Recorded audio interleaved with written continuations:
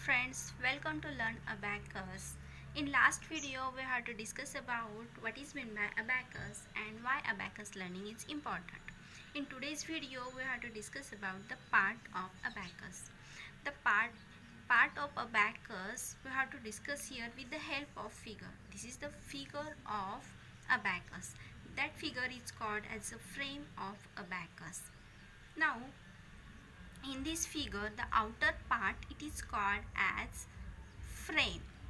Okay, and the we have to see here bits is there, that is called as bits. This is the upper bits and this is the lower bits.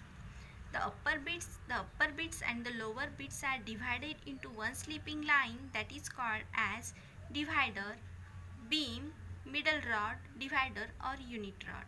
In this unit rod we have to see the white dot. This white dot it is called a unit point. This is the upper bits, or it is also called as a heaven bits, and this is the lower bits. The lower bit is also called a earth bit. The vertical line we have to see here, that is called as rod. In this abacus figure there are 11 rods. Different abacus have a different rod. Now we can very well understand with the help of abacus. Just like this is the student abacus, which is helpful for the student to calculation, the arithmetic calculation. Okay, the outer part it is called as a frame of abacus. This is the divider or unit bar.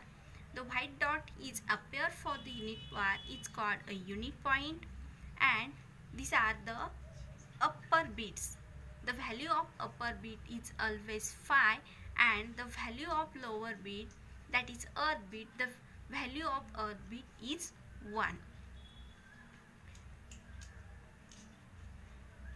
Now this is the frame of abacus, and the abacus is an rectangular size. So in next video we have to discuss about how to place the bits and how to identify the number with the help of our index finger and thumb and unit point. So if you like my video, then like, share and subscribe. Thanks for watching.